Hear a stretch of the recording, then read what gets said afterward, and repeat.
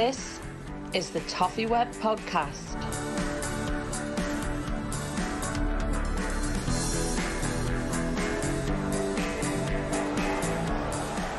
Damari Gray trying to get Everton forward early on. Into the path of Decore, it falls.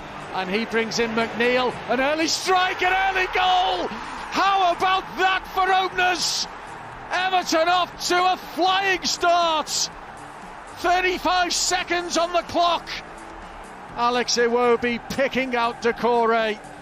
Dwight McNeil did the rest. In some style too. Dwight, massive congratulations. That's a massive 3 points, isn't it? Yeah, massive win. I thought first half were outstanding. Created a lot of chances. Could have gone in with more at the break, but we knew second half they were going to give everything, and they did. And we defended well. Stayed together as a unit, and we got the massive 3 points. And we know it's a big one moving forward. It moves up in the table as well. But now we've got to look forward. But I thought the fans and the lads were brilliant throughout the 90 minutes. Sean, how would you sum up that game? Definitely a game of two halves. We were very strong first half, created 2 or 3 golden chances, deserved to be up in the half. We dealt with a lot of their threat well, and then second half they're a good side. They came out at us. We didn't deal with it as well, didn't deal with the ball as well, and gave it away far too many times. But the resilience of the side is growing, the mentality of the side's growing, and sometimes you've got to fight against the side who are unbeaten in 12. You know, we're building a mentality and it takes time, but they're delivering the physical side of the game to make sure we're doing the hard yards. And first off, I thought we were good with the ball. We pressed, we broke up the game, and we were effective. I think it would have been fair to say we should have went up high, more in front in the first half. But as I said, you have to do the job for 95 minutes, and we've got there in the end.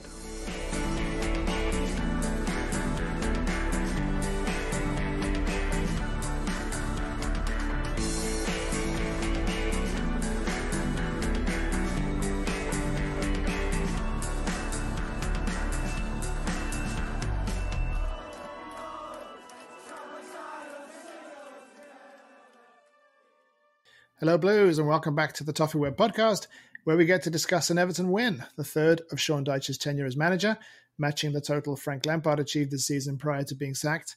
It was another nail-biter, a 1-0 win courtesy of Dwight McNeil's goal after just 35 seconds and 95-plus goalless minutes. And the word goalless is very much in controversy-laden quotes there. And it means that the Blues are out of the relegation zone and up to 15th, albeit still only a point above the relegation zone and only 3 off the bottom. I'm Lyndon Lloyd, and once again we have a full house here on the pod with Paul Trail, El Bretland, Adam McCulloch and Andy Howard all here to review that win over Brentford and assess the Toffees' chances at Stamford Bridge this coming weekend. Paul, you were there on Saturday, swanning around the posh seats and rubbing elbows with Kevin Sheedy in the Winslow afterwards, and judging by the title of your match report, you're feeling a little bit better about things after that win, yeah? Yeah, I think we all probably are, aren't we?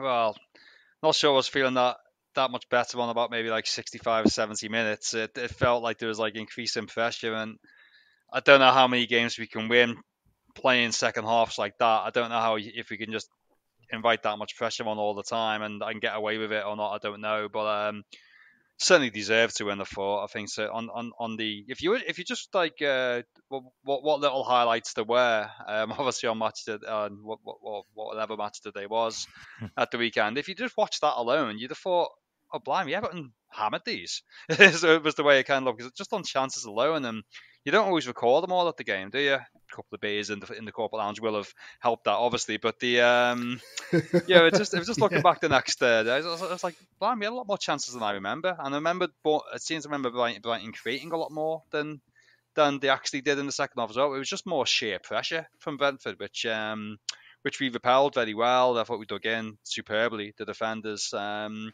Michael Keane and Tarkowski, absolutely fantastic. They all were really, as a man, to be fair. They all did the bit, and we're going to need that all the way, really, aren't we? That effort, that fight to get out of this, and we're going in the right direction for sure. It's I think just a number of the wins in a short amount of time in comparison to Lampard. I think see somebody say on form, or are we like 6th or 7th in the league and on the form team or on the form guide or something like that? So certainly going in the right direction. Since Dyche took over, yeah. Yeah. So next few games are daunting, or certainly the next few games are pretty daunting, aren't they? Is the thing. 2 away at Chelsea and Man United. Spurs at home doesn't sound quite that daunting, but certainly on the right track. It was great to go and just see a good old scrap and a good old game, classic game of football, really, wasn't it? It was just like terrible weather, tackles flying in. It was it was really, really enjoyable. One for the purists, I suppose. Really, really good game, and thoroughly enjoyed it. Yeah, well, I think I'm going to take full credit for the early goal because I was snowed in, and as the season's getting older, some of the rubbish I've had to watch, and I put the match on, and I just looked at my girlfriend when the goal went in. I just said, "Look, I'm not there," and they score after 35 seconds, and then obviously the remaining 95 minutes were much more what we're used to in terms of that second half. But again, it's just another, it's so good to just talk about the results and the win. It's much greater than saying, "Oh, well, we played really well, but, the results will come." That they're there already. And as Paul's just said, in the form table, we're up there under Dyche. And I worked out as well in terms of the bottom half of the table. Everton have gained on every single team but Wolves. And even with Wolves, it's just still the same gap. So, we've gained on Villa, Southampton and Bournemouth by 3 points, Leicester, West Ham 4 points, Leeds, Forest 5, and Palace, we've actually gained 7 points on them from the day that Dyche was appointed. So it's not only got us out the relegation zone, albeit only by a point, but it's dragged those other teams in, and I think it shows, just how tight it is down there. So it's, I would much rather, as last season, we got the points early and we slipped down the table. I'd actually prefer now to be in our situation with Sean Dyche at the helm, where, the confidence can build, the momentum can build, the players can get, more used to playing under Dyche and what he wants. So I think really that's where I'm most hopeful, is that Everton are in the ascendancy and, we're not playing stellar football, far from it. But what I would say is that Sean Dyche, probably because he's been with quite an unfashionable club in Burnley for so long, he does get labelled as a bit of a, maybe a Route 1 manager, maybe thrown in with like your Allardyce and your Pulises. But for me, I really enjoy watching this Everton team. I know that, we're far from the finished article, but from what I see, I enjoy the fact that, there's a plan, you can see there's consistency from the set pieces particularly, and there's a good build up, and I feel like every player knows his role.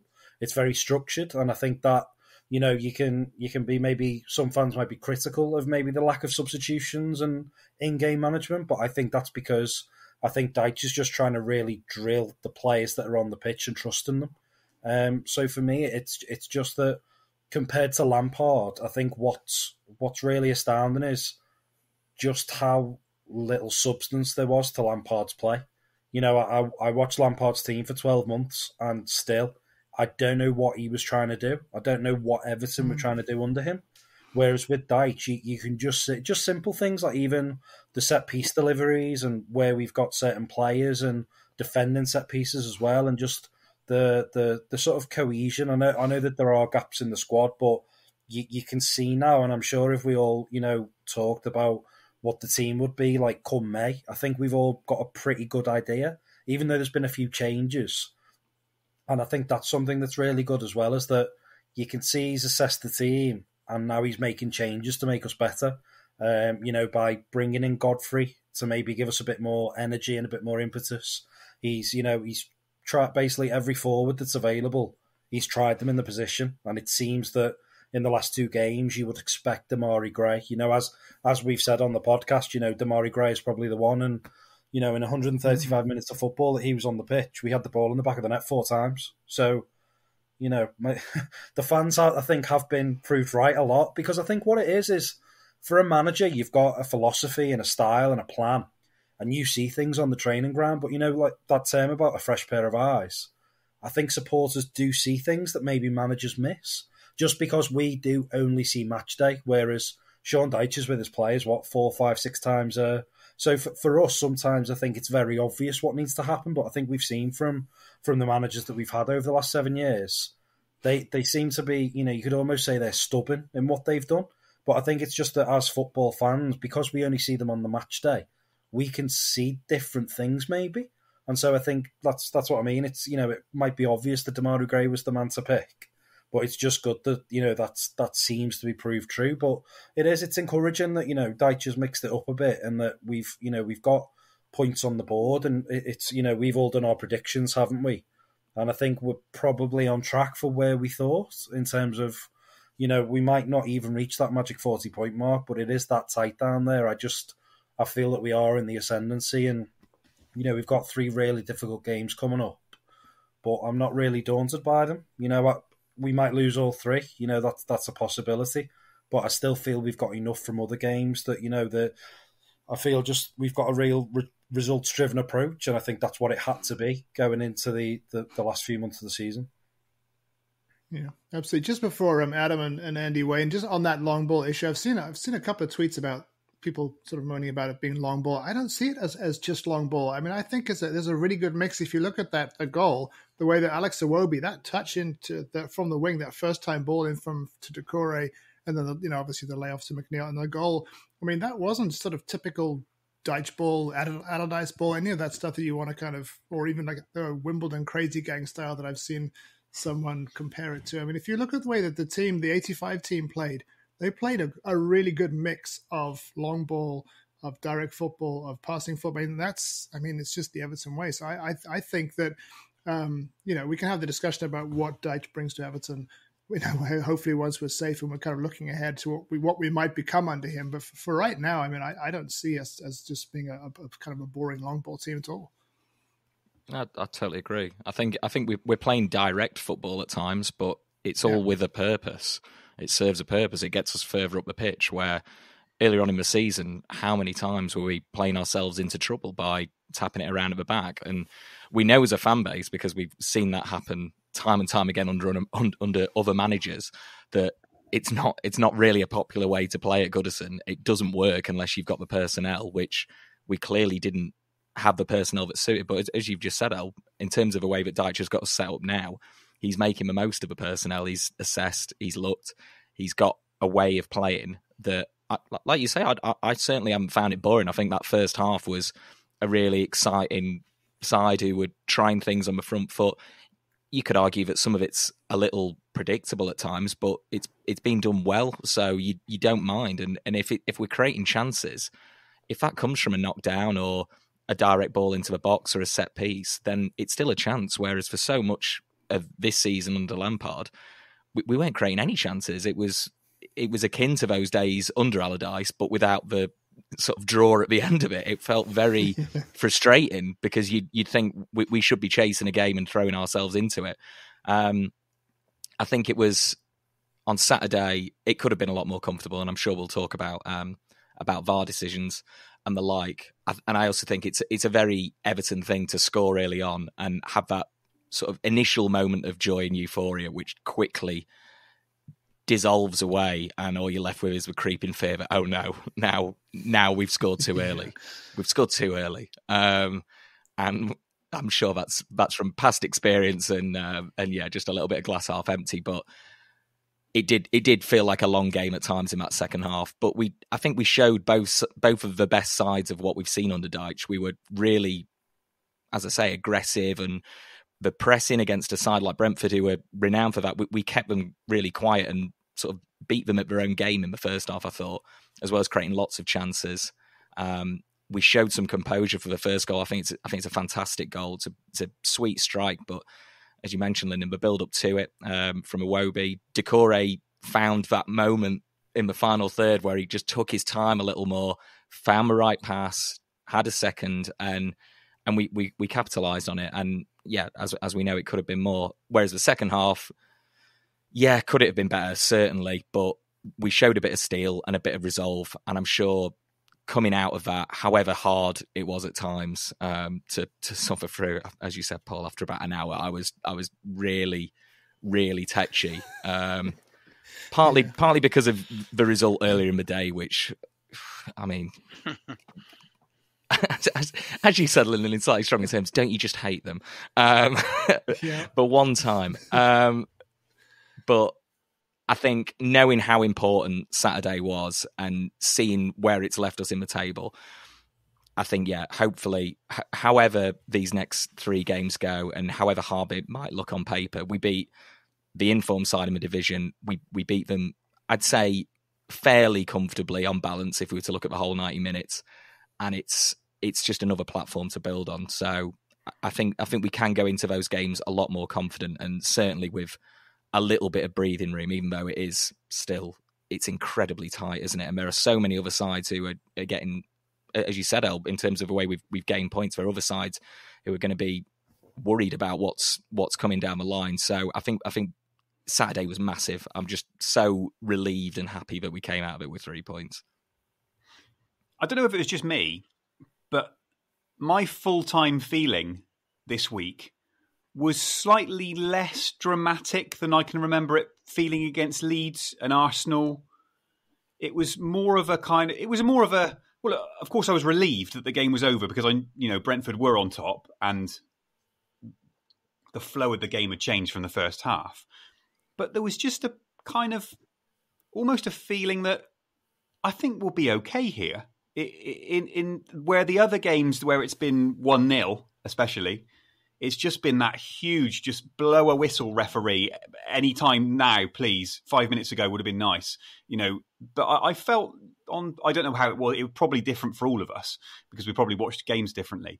But it just felt as if we can see this ship gradually turning round.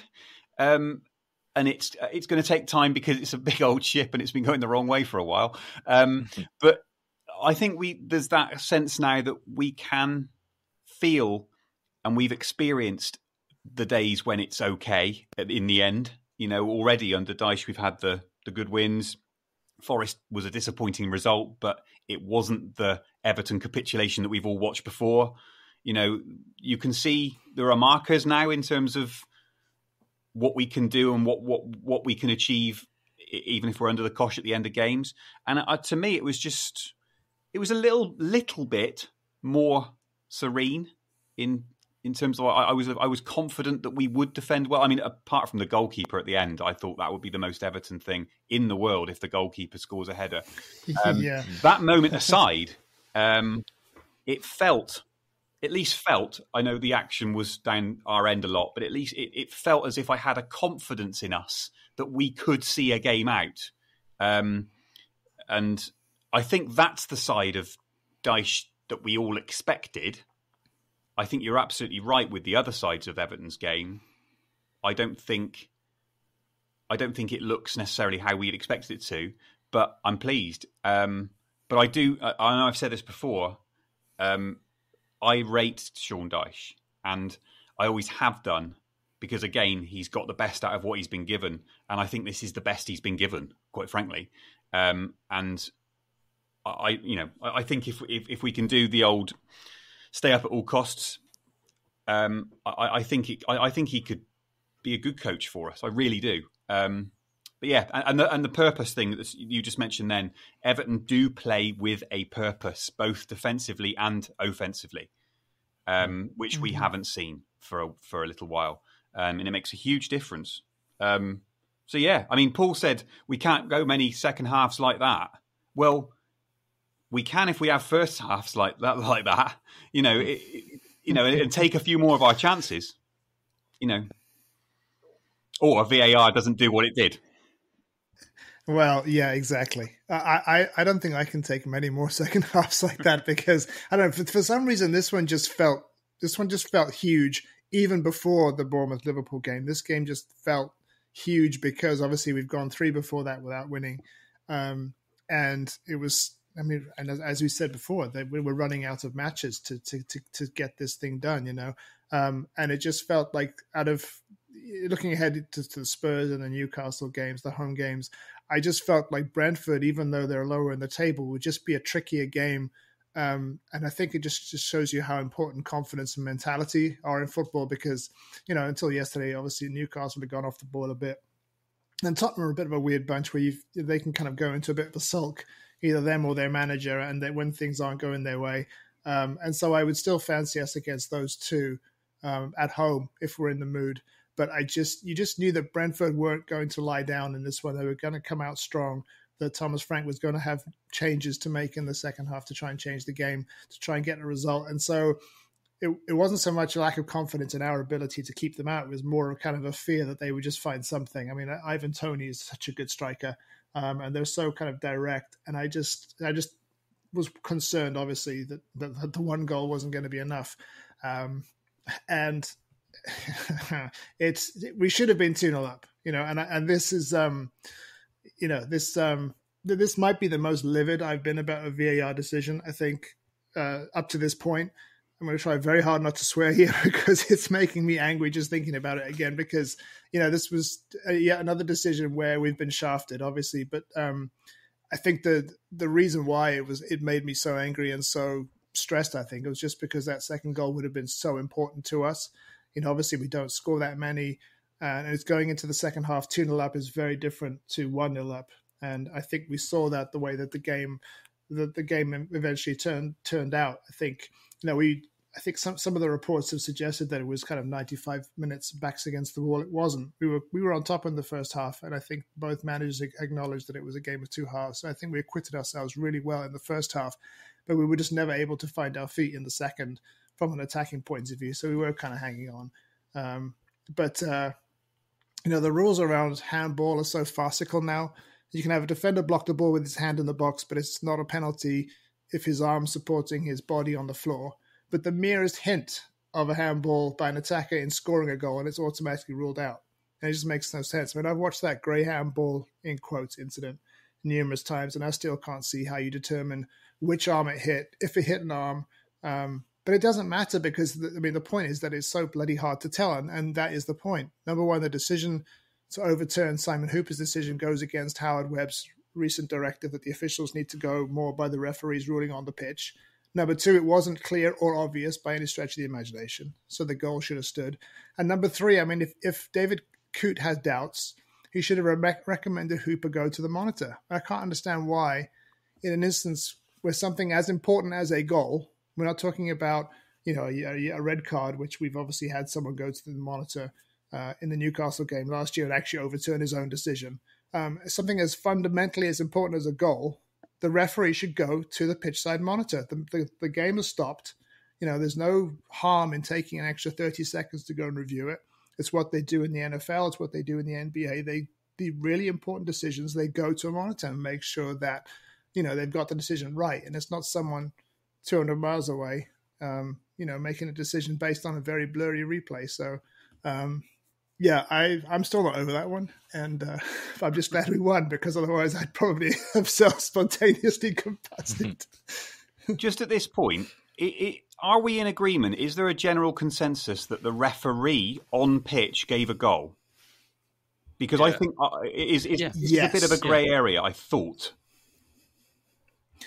He blows the whistle, but he immediately acknowledges, I think it's Ben Mee. I think one of the Brentford defenders signals to him, and he immediately acknowledges and touches his ear as if to say, no, this is obviously going to be a VAR check, because I think they had a suspicion that it was handball.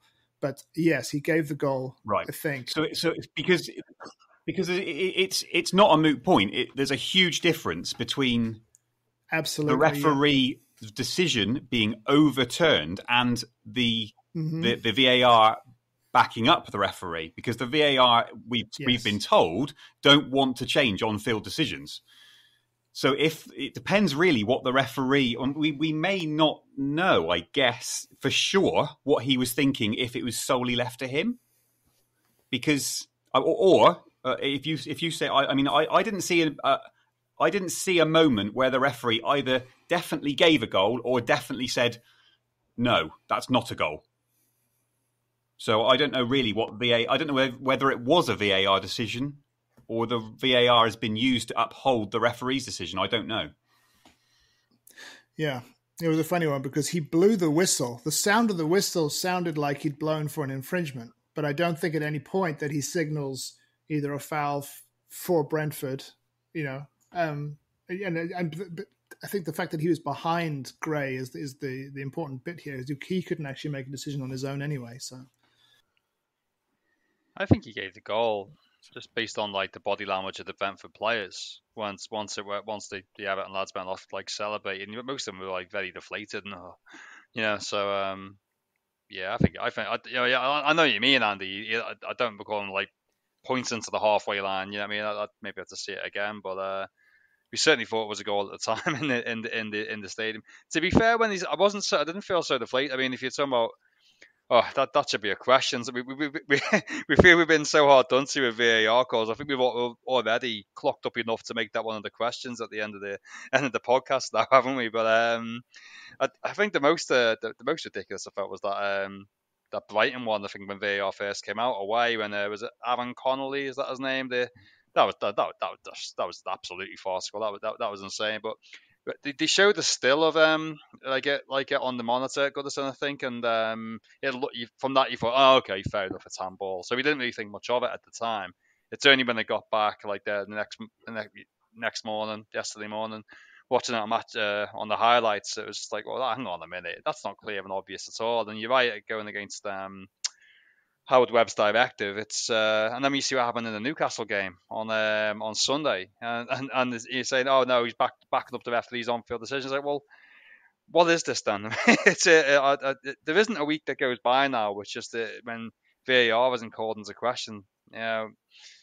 It's a real mess, isn't it? And luckily, it didn't cost us on this occasion, but it easily could have, couldn't it? The way the second half went, something could have gone in, and it might have been very, very important. So, luckily it didn't cost us, but not good as usual, I suppose. It could have been season defining, couldn't it? That goal. It was the perfect time to score. It was an even better version of Dyche ball than that Nottingham Forest goal. It was sublime in its execution. But I think, again, it goes back to this strange forensic level of detail, okay, I mainly watch Everton. It's rare that I dabble in watching other sides, but it does seem that something happens with VAR and Everton where the details are poured over in a way that is unsettling. If we're talking about that second half feeling like it lasted forever, it was a really, really long check. And the reason it's a long check is because, as we've said, even looking at the replays, it's very, very inconclusive. And so there's no benefit of a doubt to the attacker. There's no benefit of doubt for the referee's on-field decision, which seemed to be given as a goal.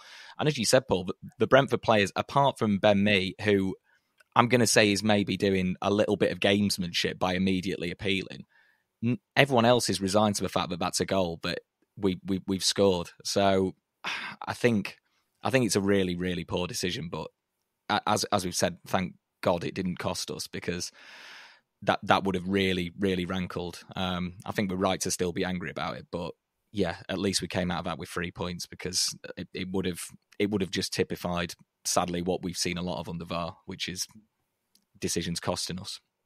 Well, yeah. I mean, I don't want to sit here and sound like I've got a tinfoil hat on talking about conspiracy theories, but I'm not going to cry corruption. But I feel that if you look at the decisions based on this weekend, VAR isn't fair. It allows the Premier League to shape their narrative. And I truly believe that if it's 0-0, I think that goal gets given.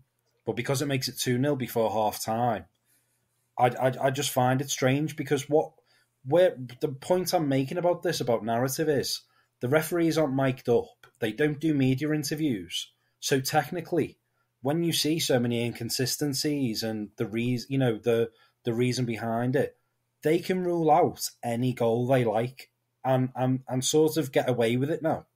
Because as we've all said, you can't rule that goal out based on what's seen and what's happened in the game.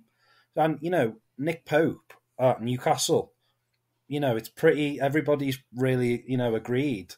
But if Newcastle lose that game, that's Newcastle slipping further behind Tottenham in the race for the top four. A relegation fight including Everton gets far more viewers than if it includes Bournemouth. So, I'm not going to go as far as corruption, but I suppose that is what I'm saying in a roundabout way, because there isn't any explanation for that. That they're making wrong decisions. And so for me, I think that VAR has just allowed them to make worse decisions without any scrutiny.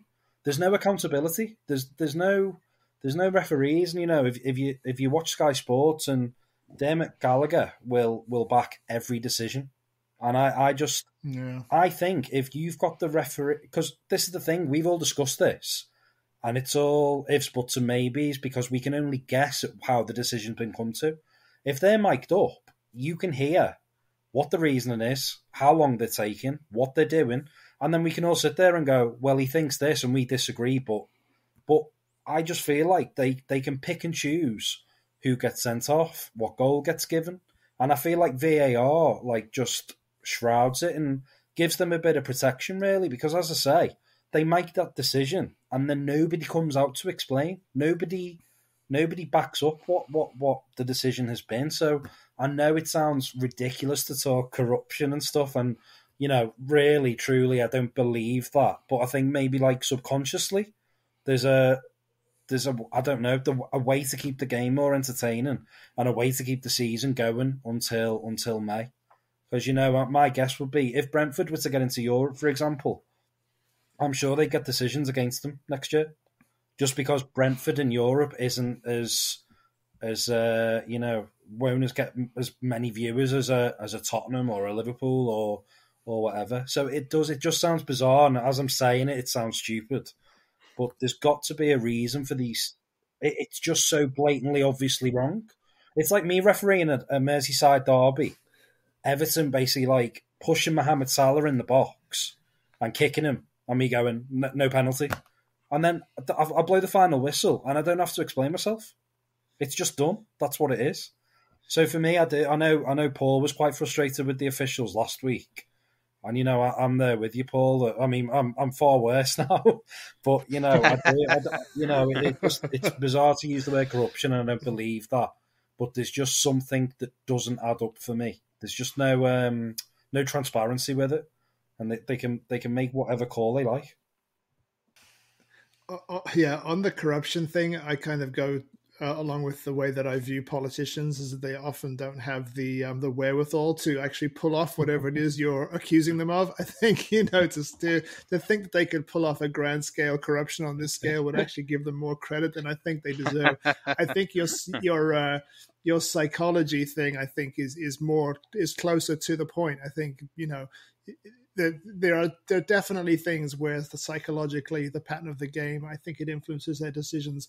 But you're right. If they came out and explained, at least we would know which part or which hand they thought that it hit. Did it hit his fist as it went onto his chest? Did it hit his left arm? Did it hit his right arm? At least you kind of have an idea of the rationale. But just to have this fait accompli that we'll just have to deal with. And as you say, and then leave, and then we're left with these kind of conspiracy theories. I mean, it is madness. Everyone keeps talking about how rugby they're mic'd up, and it just adds so much clarity because at least, and the same way in American football where they have to come on and they actually have to press the microphone to explain the ruling.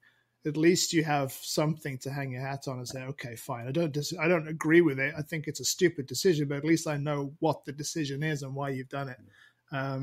But I mean, the tweet by Chris March just after the game sums it up for me. He says the purpose of VAR seems to be to find a way, any way, to disallow a goal, and that just goes completely against the spirit of the game, and it goes completely against things like back in the day when they decided that being level was onside, given the benefit of the doubt to the attacker. The idea was that to get more goals because goals make games exciting. And now it just seems and they just seem to want to protect the defenses at any cost. When it comes to penalty decisions, goals, it just, I don't know, it drives me crazy. I guess the idea was to sort of get rid of the howlers, wasn't it? That's showing the whole point of VAR, and it's doing anything but, isn't it? It's just yeah. So I think of a good analogy, making them out on a molehill, something better that sounds more cool than that. It's just a bit of a complete farce. I don't know. Is it seen as much of a joke in other countries, VAR? Al, you've probably got a better handle than most on that. Is it like I don't think it is, right? Is it? No, I mean, with Syria, I know that they had, I think, a questionable one over the weekend. But when you watch when you watch it in the Bundesliga as well. When I lived in Berlin, it was just part of football, but it was used in a way that when I heard that VAR was being introduced in the Premier League, I thought that it would be really fair, and I felt like, the way we talk about big club bias and stuff, I thought that would be quite eradicated for the reason that there's no getting away from things now. It's there in a replay. You can watch it. The referee gets another view, and it's there for all to see. It was used so well there that I just thought that, I was all for VAR, and it is a shame that VAR gets the criticism, but really the technology should be a brilliant plus for the Premier League. It's unfortunately that people aren't using it correctly. But when I've seen it used abroad, and I think, we saw in the World Cup, there weren't any real controversies. And that's the thing. I just feel that it's a shame that, we pay our hard-earned money for, season tickets, match tickets, subscriptions. It makes the competition futile because the inconsistencies are just that all 20 teams are in a false position. It's not a table of who's won the most games. It's who's avoided the most dodgy decisions. You know what I mean? So it just makes the competition a bit futile, I think. So it's a shame because I think VAR should have really boosted the Premier League. And as you say, Paul, it's just magnified those bad decisions, because if the referee makes the call that Damari Gray's handballed it, without VAR, I don't think we'd be as passionately to be disputing it. But because we've all seen it again and again and again, and we know that the referee and the official have had that opportunity, that's where the frustration is.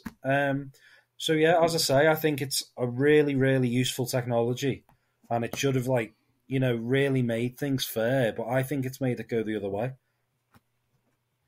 Whatever we think of it, and whether we go as far as L's kind of hint towards something sinister going on, maybe, or whether it's just a psychology thing, it definitely adds another layer of mess, doesn't it? I mean, if that goal is given, that the referee sees it come off Damari Gray in the stadium at that moment, that second in time, and he goes, goal, then that's the decision. If he says no goal, then equally, that's the decision. But because there's this layer of, well, what can we pick up?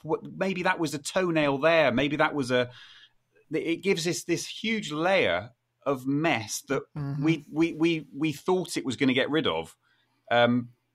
So regardless of what we think of it in terms of its performance and who's controlling it, we could do without the layer of mess, because it's, I don't know. I hate technology in football, but that's me. I sound like I'm from the 1930s, but I hate any technology in football. Yeah. For me, I think as well, what's a frustration, particularly for the match-going fans, it's the time it's taken as well. So I watched the first half of Fulham v Arsenal, and Martinelli, got played in, put a ball, got saved, and then went in on after Robinson. And to the naked eye, watching the TV screen, it was offside. He was ahead of the defence. It was clearly offside. They took about 2 minutes to draw a line. And that's where I have my doubts about, well, what are they looking for? What are they trying to give the goal? Like, are they trying to see how they can work it? It does. I think I sound stupid talking to. I don't believe it, but I just. That would be a logical explanation for how bad they are. If it came out tomorrow, convincing yourself. they've been fixing results, you'd go, well, that's why they've been so bad at this.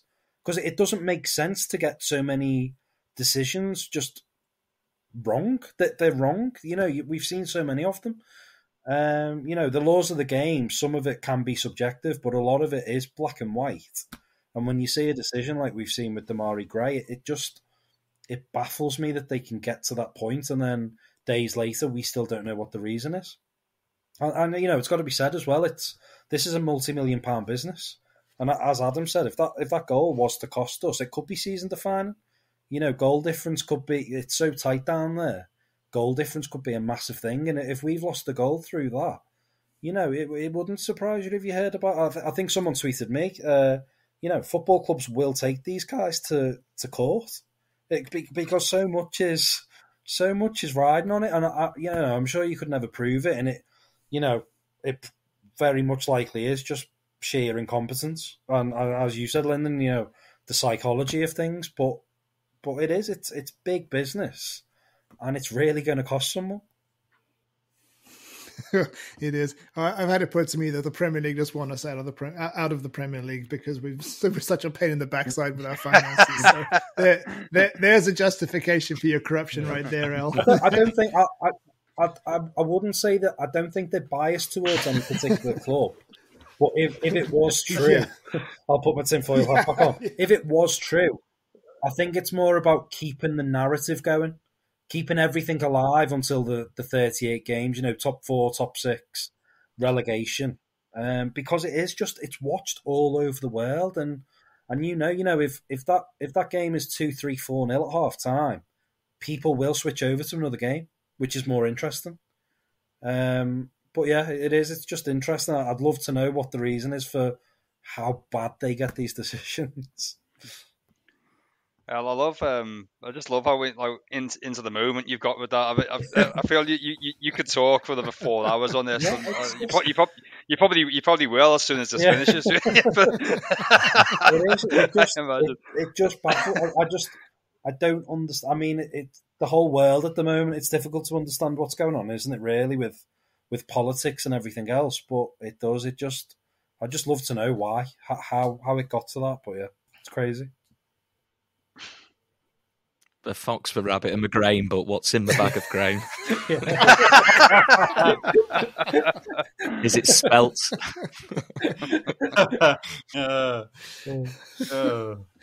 Right. Well, let's move on from VAR. I'm just going back to Paul. You mentioned some of those standout performances, and I think in the context of the Chelsea game, which is obviously going to be another difficult away test, I think that's. There are players like Idrissa Gueye, who I thought had another excellent game for the second game after that. Obviously, his calamity at Arsenal. Seamus Coleman, James Tarkowski had another one of those massive performances at the back. Michael Keane, I think, was really good in the second half. Obviously, Dwight McNeil is coming into his own now in a way that I think is really pleasing for those of us who watched him, particularly in that Brighton game.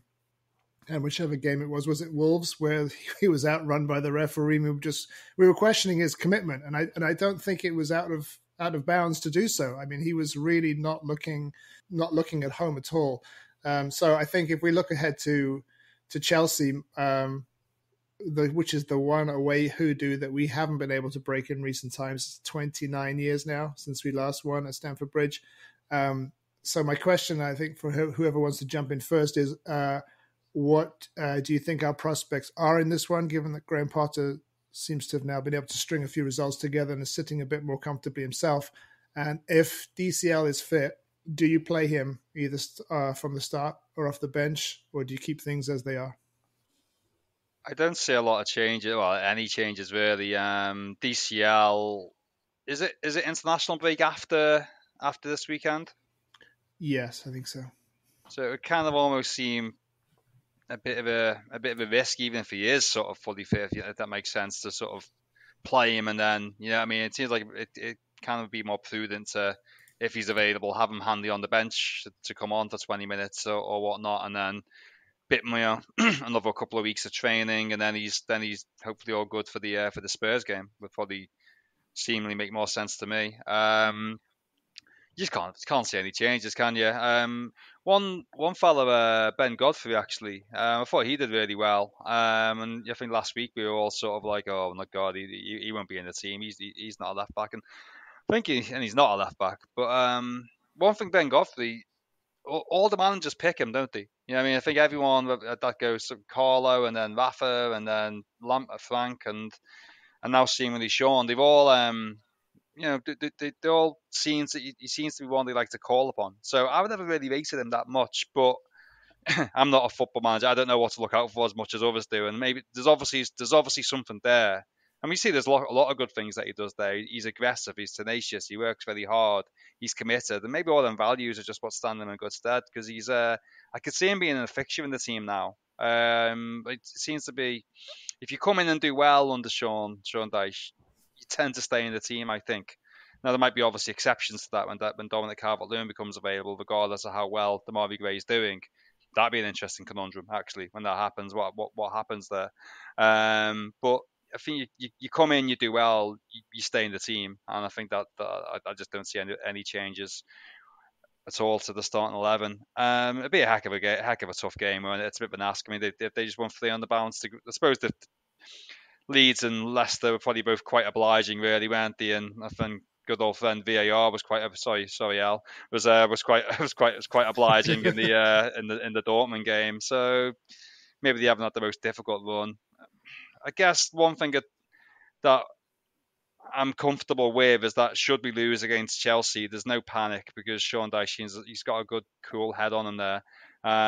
We've lost games already, obviously, under him, and there's no panic, and you don't sense any panic amongst the team when that happens. So, in a sort of way, as you mentioned, Lyndon, because we never really do well there, it's something of a free hit in a way. I think we're kind of saying that before the Anfield derby, really. So let's hope it doesn't go as badly as that did. But I think it kind of is. But by that, I don't think let's go hell for leather and sort of try and take the games to them and try and outplay them or anything like that. But we just go and give it a good crack and dig in. And if we lose, then so be it. But I think we can bank on the effort being there, and let's see what it gets us.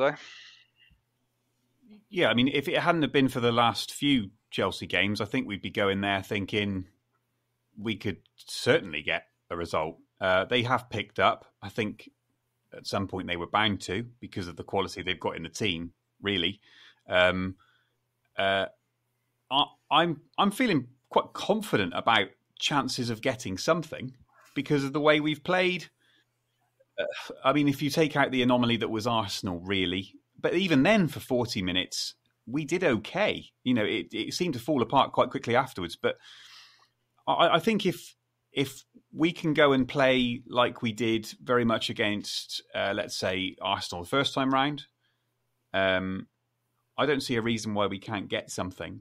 And a point would be a great point, wouldn't it? I don't expect us to go and win there because we never do. But I'm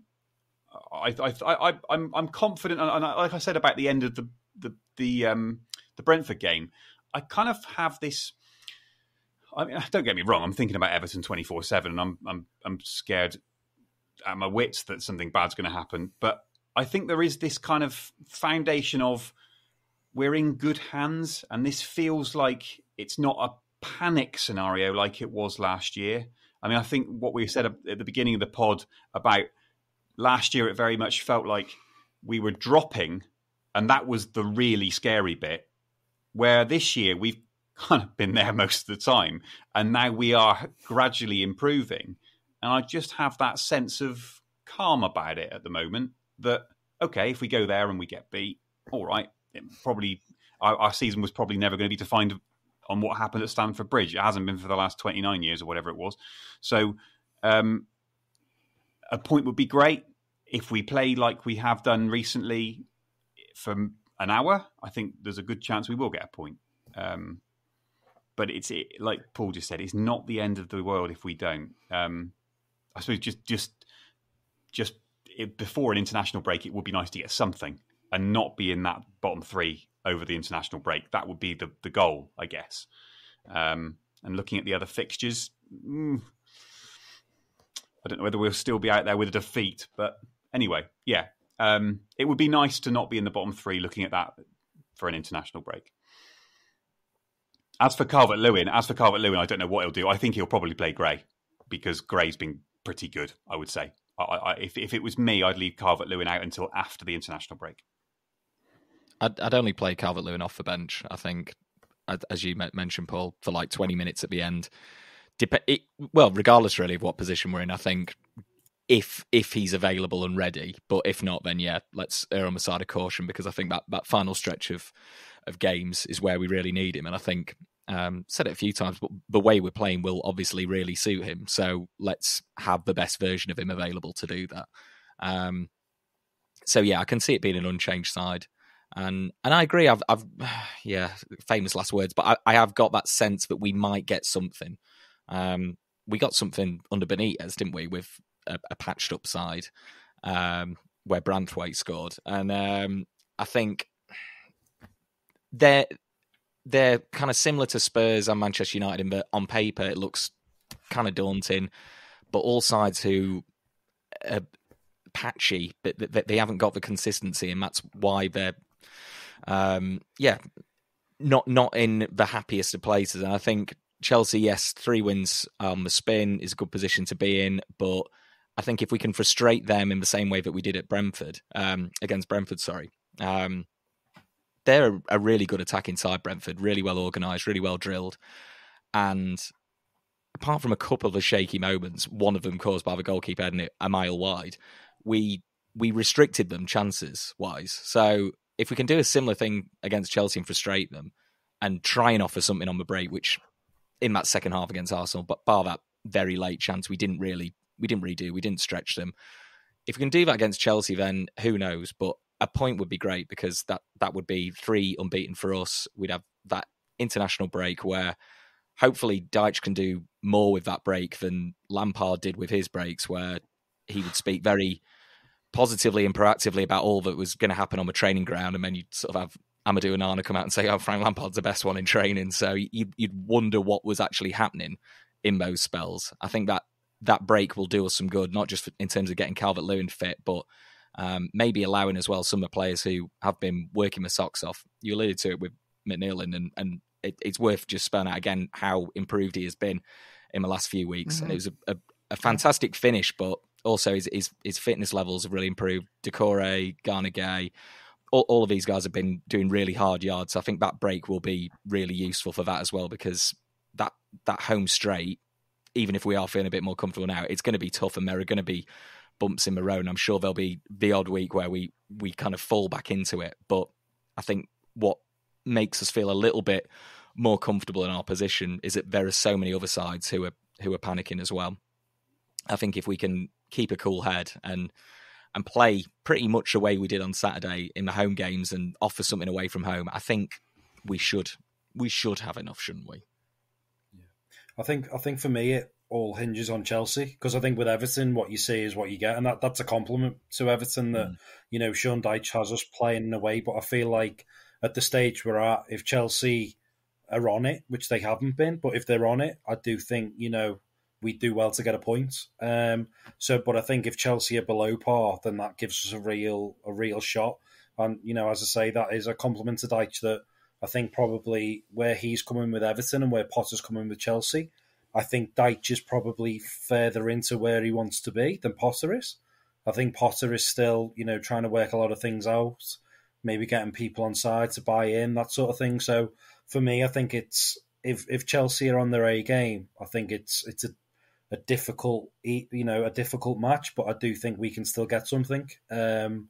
But if they're not on it, I think I am quietly confident about what we could do. But it's all about those little moments. As we saw in the derby, we've hit the post and then they've gone down the other end. And Chelsea are one of those sides. They've got match winners all over the pitch. It's a struggling team, but they've got João Felix just coming in January that he can score from anywhere. So for me, it's all about Chelsea, I think, and where they're at. And for me, I think with Calvert-Lewin, we don't know the extent of his sort of rehabilitation and how he is. But because it's been so up and down over the 18 months, I'd almost have a plan to maybe only use him in the home games, for example, because Everton are in the ascendancy and you can use them more. Whereas maybe away from home, it's more making the ball stick. But I think maybe away from home, if you're on the counter-attack, Damari Gray actually suits that.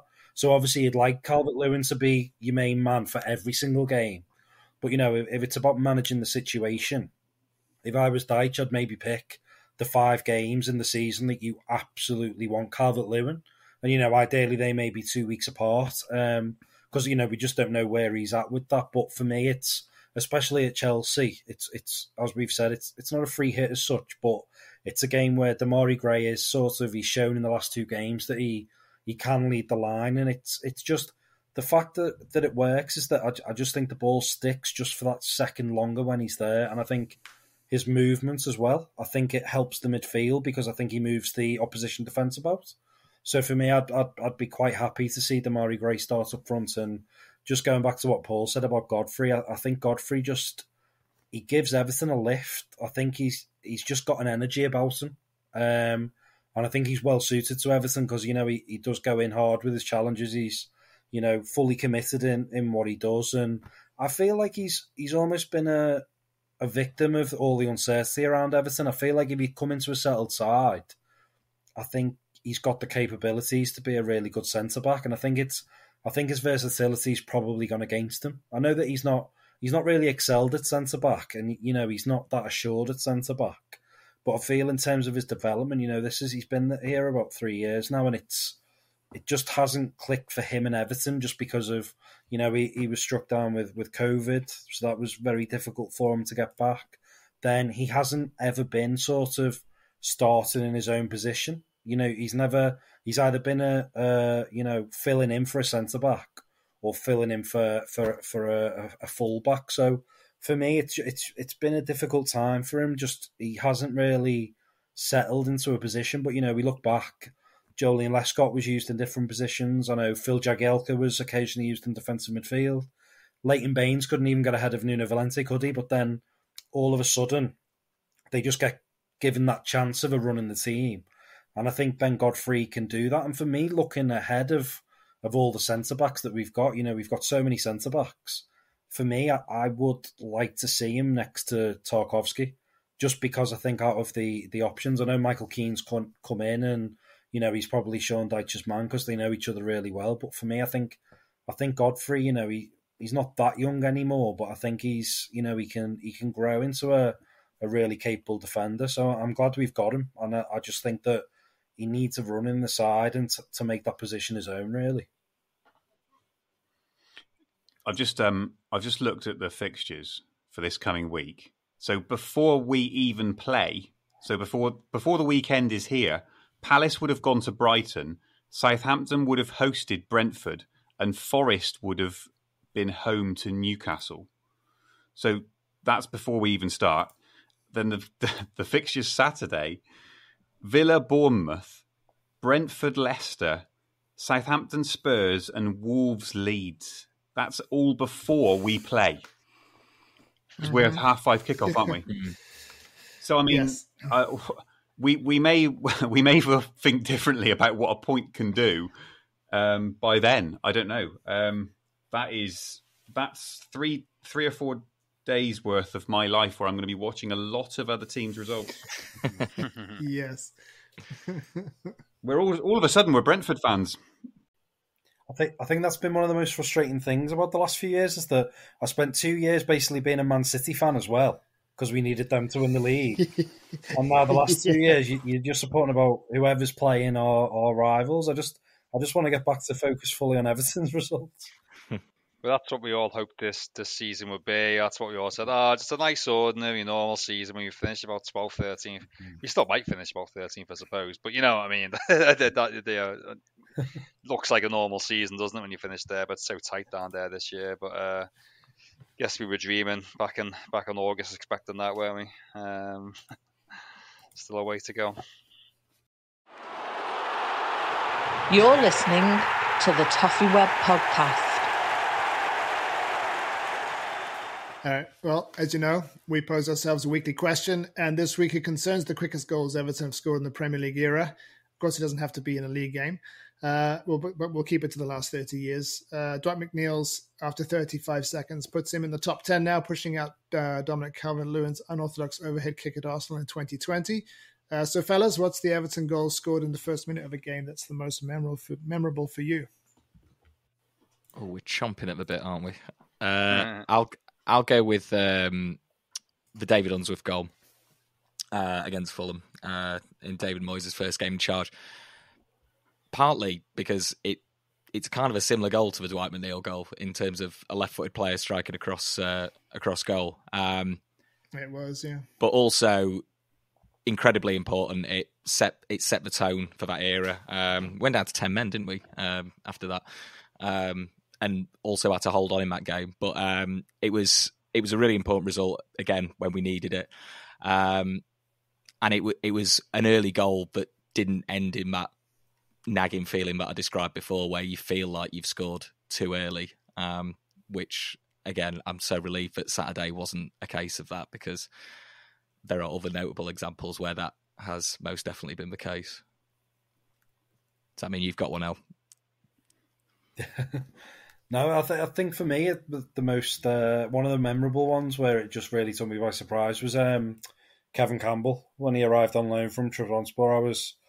I was a young kid back then. He'd got his double against Coventry, and then 30 seconds in we score at Newcastle, which at the time Newcastle had obviously been in a title race a few years before, and it was just totally unexpected, and he was just so different to other Everton players I'd seen before. He was just, it was put on a plate to him and he scored, and we ended up winning the game 3-1 as well. So for me, that was when I first got into Everton. We didn't win that many games away. I mean, we haven't anyway in the time that I've supported them. But, what's new, Al? Yeah, but at that time, that was just a really big result, and it was all down to like Kevin Campbell, this hero, this just goal-scoring god who just arrived. And then obviously later in the season, he got those 9 goals in sort of 6 games and basically saved us. And it was just, I think what was memorable about it was he gave me, as a young Evertonian, that hope and belief. And, Duncan Ferguson's my main hero. But I think if I go back to at that time, in the moment, I think, Super Kev was the one. So yeah, that one always sticks out to me. Did Scott Gemmell score a good goal in that game, if I recall? I think he did, yeah. Campbell got a brace, and I think it was Gemmell, yeah. Yeah. Anyway, mine's Lukaku's against Bournemouth in that 6-3 win, when he scored after about 30 seconds or so. It was just such a good hit. I think you mentioned the other week, Lyndon, about like how hard he used to strike the ball, and that couldn't have been better exemplified than that. And I think just because it was just such a mad game, I think he scored 4 that day. And just to get off. Sometimes I don't know, it's you get off to a fly like that, and it just feels great. Obviously, it always feels great if you score that early in the game, but it just, I don't know, it was just that sense. Bournemouth were crap. They were there for the take. It was just like, yeah, we're going to hammer these. And I think we were 3-0 up or something like that. Then did they get it back to 3-2 or? They ran as close for a while anyway before we finally ran away with it. But it was wasn't that the game with Ross Barkley celebrating before he? Yeah, that's the one. Yeah. It's a mad game. Yeah, yeah, mad game. So that's my one. Another one at Goodison I recall was Chris. It's not an Everton one, unfortunately. Chris Sutton scoring for Blackburn after about 12 seconds or something like that, in a real tough game. We were unlucky to lose, but that was another one that sticks in my mind. But sorry, we're talking about Everton goals, so sorry to talk about opposition goals. I'll let Andy choose one now. Well, you've just said that it always feels great when you score an early goal. And the one time it didn't was the cup final. And I couldn't get tickets, so I was watching it on telly, and I'd invited a few people round, and I was with my girlfriend at the time who wasn't necessarily into football, so it was kind of trying to explain what was happening. This is a huge thing. This is a big deal. We've probably not got a chance because they're really good, but and we all sat down to watch it, as you do. And then 25 seconds later, Everton had scored. And of course, other people, they weren't Everton fans as such, but they were obviously there supporting with me, my matesy on the day. Everybody jumped up. And I remember, I'm not making this up, I'm not trying to kind of over-catastrophize it, but I remember just putting my head in my hands and being completely quiet and thinking, oh no. No, I mean, if you can ever do that for a cup final goal when you go 1-0 up, it's just a real clash of emotion, because you could get that kind of, obviously, Everton have just scored in the cup final, so I'm not devastated, but immediately I thought, that's not going to end well. And it just had that overriding feeling to it. And that was the most, well, obviously it was the most surprising, because I didn't think we'd give as much of a chance that day. Especially with we had some injuries, didn't we, and suspensions? Was that the one that you'll remind me who played at left back? Scandinavian. Lars Jakobsen. Yeah, well, I truly believe he came on second half. I think for Hibbert. Yeah. Okay. Yeah, because Hibbert had a mare. Yeah, I'm convinced if Lars Jakobsen starts that game, I think we win. That's how bad Hibbert. Like Flora Maluda, the ball over the top all the time. Oh yeah. Yeah. I just remember thinking we probably haven't got a hope today, and when we scored, it wasn't a case of oh wow, okay. It was more of a this is going to be even more heartbreaking now, and I don't know whether that goes for everybody for that goal. But I was just shell shocked because it was my first cup final watching Everton. I was obviously taking in the occasion and the day and the sunshine and the brightness and the vibrancy of it. And as I say, I started supporting Everton just after the last win. So for me, it was 15 years of pent up, just waiting and longing. And so for that goal to go in, I was just, I think I was lost. I was just lost. I couldn't believe that and I thought, is this genuinely going to happen? Because obviously, that what it was for that cup run and what gave me real belief when Zaha scored was we'd beaten some really good sides to get there. We'd beaten Liverpool, we'd beaten Villa, we'd beaten, got overcome Middlesbrough, who at the time were, a good side in the quarters, and then we've beaten Man United on penalties, and it was just, I just remember feeling those nerves. And I just remember being just so bewildered because at that time as well, with it being a cup final, I think I was still taking it all in. And I don't think I was particularly watching the action like I ordinarily would. It was just, oh my God, it's the cup final. Because you don't expect to score that quick. So yeah, it was just incredible. And it was one of those, I think, where it hits the net and because Evertonians are in the other end, it's, sometimes when there's a delay, the ball hits the net and then you hear the crowd cheer. It was just, amazing. Especially in a cup final, you always heard at Wembley. You always get that at Wembley. It must be because it's so big, I guess. But incredible. Yeah, I think I had the same feeling as you, Andy. Not quite as sort of despondent, if you like, but when you did feel like there's scoring early and then there's scoring early.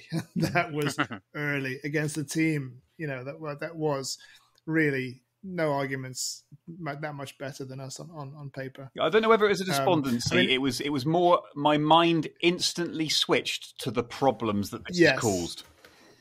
Yes, yeah, no, and I agree. I think I felt the same way. Yeah, which is never a nice feeling in a cup final, but I suppose that's our lot, really. I mean, in terms of the most memorable, that's obviously up there. You can't really top the Unsworth one versus Fulham just because of what it meant and for a new manager and particularly the way that we held out, having had Tommy Gravesen had one of his moments and made that game much, much harder. Now, the one that immediately came to my mind was Olivier Dacour's at Liverpool in the Anfield derby, because I think that was that one was before the Campbell one, correct? That was the one in the spring, I think, before Kevin Campbell's goal. So it would have been a while since we'd won there, and it just felt like, we had a new team, and I felt at the time like we were going somewhere, particularly with players like Decor in there, and it just, for us to then go and throw it all away was, of course, very Everton at Anfield. But that one, the nature of the goal as well, because it was a fantastic goal. So that was the one that first came to mind, and then. I was looking at that video compilation of the top 10 quickest goals that Everton have scored, and there were a couple in that I had no memory of. The one of John Eberl at Wimbledon in '96, I think that was New Year's Day, and I was so hungover that day that's probably why I don't remember that one at all. I remember Duncan Ferguson got the winner, obviously, but John Eberl scoring after 23 seconds, I don't remember that at all. But we don't score enough early goals, I think. But it is memorable when we do. Yeah, just one last one from me as well, and it's similar to Paul about the opposition. I can't remember what the reason was, but I remember running down Goodison Road in here in Z cars. I was late for the game, and it was 2014 at home to Chelsea. It was the game when I think Samuel Eto'o scored one of his first goals for Everton. But I got into the Gladys Street, and you know where the Gladys Street? It's a bit of a post box as you go up the steps, and you can see. I just vividly remember hearing the groans because Ivanovic had scored after 3 minutes. And I thought, I can't believe it, I'm late and we're 1-0 down. Looked at the scoreboard, it was 2-0. Costa had scored in the first minute. So I was 3 minutes late and we were losing 2-0 already, and it ended up finishing 6-3. So that's my bad memory of early goals as well. Did well to get 2 6-3s in the early goal chat, didn't we? Okay, well, thanks for that, fellas. So we'll leave it there for this week. And we'll return next week to review the game at Stamford Bridge, where hopefully Everton have picked up something to take into that international break and the final, 10 matches of the season after that. So until then, Blues, as always, thanks for listening. Take care and up those toffees.